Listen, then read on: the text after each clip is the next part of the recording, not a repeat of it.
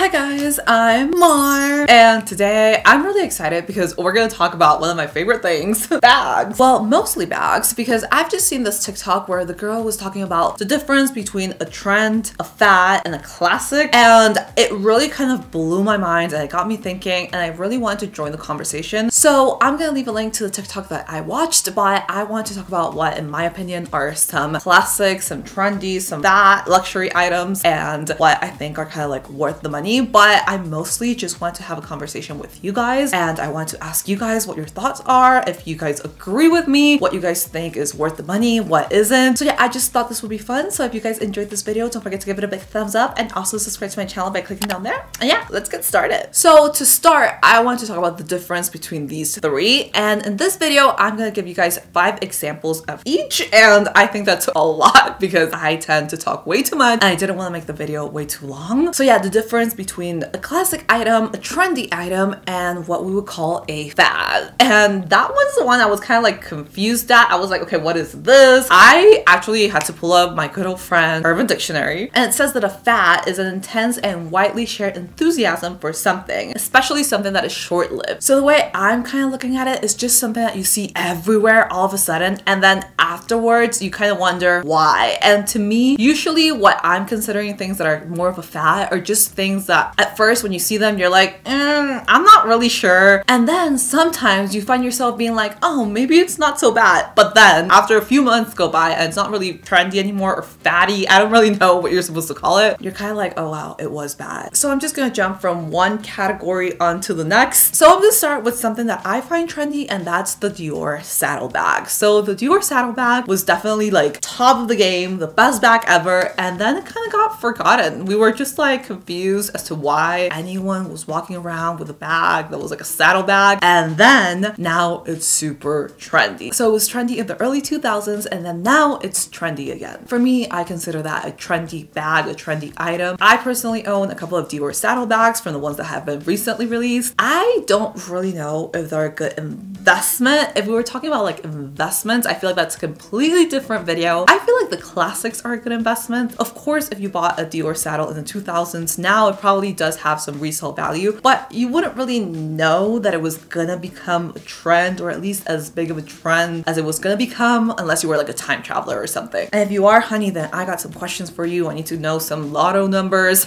I need to know a lot of things. Now for a classic, I feel like the very first thing I should mention is the Chanel classic flap. I mean, it literally has classic in the name. I think a really easy way for you to know what bag is considered a classic and which one is considered more of a trend is just to think about whether or not the actual bag or the actual item takes you back to a certain time. So if I think about a Chanel classic flap, I probably can't pinpoint that to a certain time. I can't think about a decade. I can't think about a moment in pop culture. I can't really think about a celebrity wearing it because that bag is just everywhere at all times. So it's a classic. Whereas that definitely wouldn't happen with something that's just trendy or with something that's a fad, most definitely. So for me, the very first thing I wanted to include as a fad is the Gucci belt. I mean, the Gucci belt, honestly, I don't even know if it could just qualify as a fad because it could just be a mistake, an atrocity. There's so many things this Gucci belt could be, but the Gucci belt is actually a really interesting piece. I feel like the Gucci belt started as a trend. It started okay. It was like, oh, everybody kind of liked the Gucci belt, but then we just went overboard. There were too many Gucci belts. The Gucci belt was just everywhere. It was being paired with literally everything, and the Gucci belt just needs to die. It definitely rose in popularity really, really fast. I would argue it just rose with Gucci really, really fast because, as you guys know, Gucci, I mean, it's just been crazy with Gucci, especially within the last, I would say maybe like 4 years, Gucci had like a really crazy rise. But I don't really think that means that every Gucci item is a fad. However, I guess this kind of does lead me on to my next point. And as far as trendy items, I was trying to think of things with the Gucci logo. So the Gucci logo also had a really big moment in the 90s. And then right now we're kind of like back to the whole logo mania moment. And the Gucci logo, I feel like it was kind of frowned on. It was kind of like not that cool for a while, and now it's very cool again. So I feel like anything with a Gucci logo is kind of considered trendy. I was trying to just pinpoint one bag, but I feel like I can't. I feel like to me, basically anything with the Gucci logo everywhere, I would consider a trendy item. I would definitely not consider it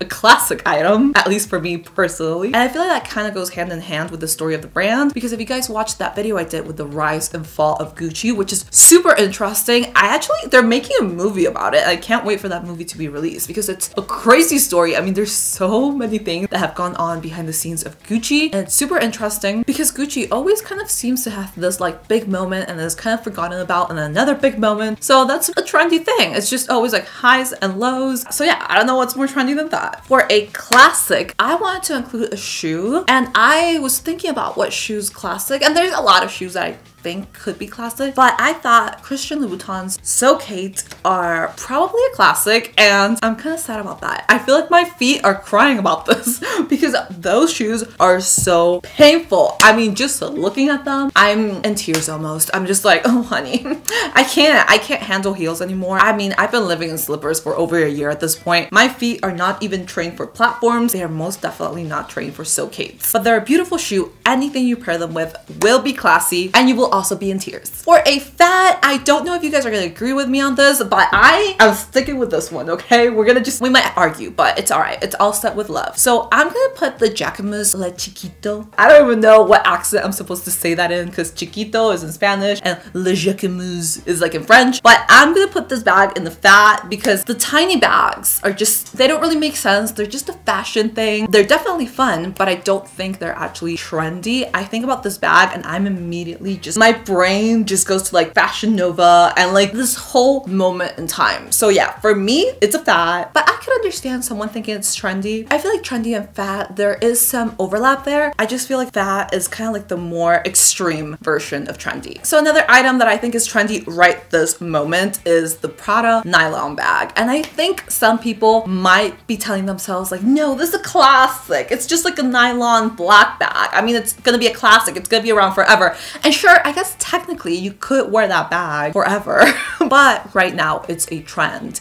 And if you were to wear it, let's say like 5 years from now, it's probably not going to be like a cool bag. It's going to be like an outdated bag. Whereas another bag, maybe like a Chanel boy bag, and that was actually my next classic bag, it wouldn't be considered like a, oh, like that bag used to be trendy. It would still be a cool bag. So yeah, next classic bag I wanted to include is the Chanel boy bag, and that bag has actually not been around for that long. So the boy bag has been around since 2011, and I feel like it pretty quickly became like a classic. I don't know if every Chanel piece is a classic. I will say that Chanel as a brand is a classic. I mean, if you buy something from Chanel, it's a classic, of course, but there are some pieces out there that are more so trendy, of course, because of course every brand has some pieces that are considered just like a little bit more trendy than others, and that's, yeah, totally fine. The Chanel boy bag is actually one of my favorites. I know some people don't like boy bags and I never understand them. I'm always like, how? I feel like the boy bag is so cute. I feel like she's like a young bag, but also classic, but just fun. I don't know. You guys tell me if somebody doesn't like a boy bag, let me know why, because I love boy bags. Okay, so for my next fat item, I feel like I'm saying fat, but I'm saying fat with a D. But yeah. So my next one is basically anything from the Supreme Louis Vuitton collection. So if you got something from this collection when it first came out, it was like the coolest thing you could get. I mean, I almost feel like I would just say Supreme as a whole, but I'm gonna be a little bit more specific and say Supreme Louis Vuitton. That had like its big moment and now it's just gone.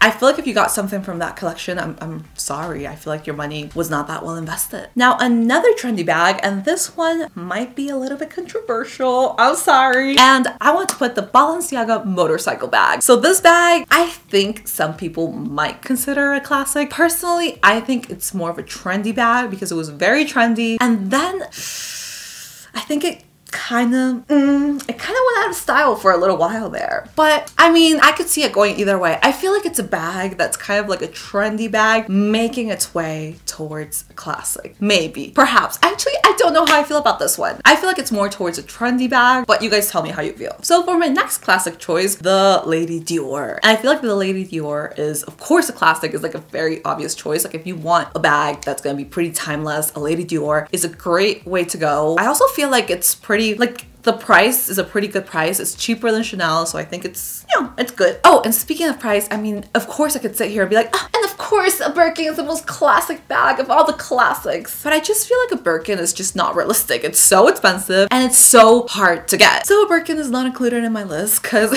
we're poor. I mean, that's not really the reason why, although, I mean, price, hello. But I do feel like Hermes is like a whole nother monster. It's a whole nother video. So my next bag is the Balenciaga sock sneakers. And I feel like these are the perfect examples. I mean, Cardi B literally sang about them. And when you sing about something, then you're literally defined by that song and by the moment in time that song came out and what people were doing when they were listening to the song. And that's without even talking about how those shoes were like so trendy, how everybody was wearing them, how they were like in every single Instagram picture. So I mean, I guess those shoes might make a comeback because they were such a big thing. I guess they could make a comeback in like 20 years. I mean, I saw that Ed Hardy might be making a comeback, so never say never. Hey, even blue eyeliner made a comeback. Okay, so for my last trendy bag, I decided to put the Givenchy Antigona bag. So this bag, I feel like most people forgot it existed. I don't know. This was my favorite bag like in 2015. I loved this bag. I took everywhere. I was obsessed with it. It was so comfortable. It just fit all my stuff. It was so beautiful. She was just perfect. But recently she's just kind of been forgotten about. But honestly, I definitely feel like this bag might become a classic one day. I don't know if I'm only saying that because I love this bag so much, but I feel like it might. You guys tell me what you think. I think there's a possibility there just because of the way it's made, the way it's structured. I feel like, yeah, I think so. Now my next classic choice. So for sure, I thought including something from Louis Vuitton was necessary because I mean, it's such a big, important brand. And I got to thinking, what? And I thought about my first purchase, which was a Neverfull. I think a Neverfull is a lot of people's first like actual bag purchase, but I don't know if a Neverfull is considered a classic. So I think this is a question that I hand off to you guys. What do you think? Is a Neverfull a classic? I feel like it is, but I don't really know if that should be your first Louis Vuitton bag. I do think it's a good entry bag. More people can afford it, but also I don't know if the first bag that you get from Louis Vuitton should maybe be a bag that's like better to also wear at nighttime, just like a smaller bag. So I don't know if that would be better to include in the classics section. I think all these questions are more for like a different video if you're thinking of like, oh, what should be my first bag if I'm buying like a designer item, or what bags should I buy if I want them to like hold on to their value, like what are the best bags for the money. You know, I feel like all of these are like good questions, but I feel like that's not what this video is about. So as far as an example of a classic bag, I feel like Louis Vuitton Neverfull is a classic bag. I think so. I feel like with bags, there's not that many fads just because they're more expensive. So bags are kind of either a trend or a classic. They're not really a fad just because they just don't get that trendy that quickly because they're expensive. I mean, I think bags are really expensive. I don't know. But shoes, on the other hand, there's so many examples. I could probably do a whole video just on shoes. But my last pick is gonna be the Gucci embellished sneakers. They looked like Marvel threw up on them. I was honestly confused. I actually went with my friend to the store and she was buying them and I was just like, I mean, I didn't see it. I didn't see what the appeal of them was. I saw a lot of people wearing them. I mean, I never saw what they saw in them and I still don't really see it. But yeah, those were my picks. Honestly, I could go on and on and on about this, but you guys let me know what your opinions are. But before you guys leave, I have a question for you, and that's Cartier love bracelets. I was thinking about this for a while and I was just like,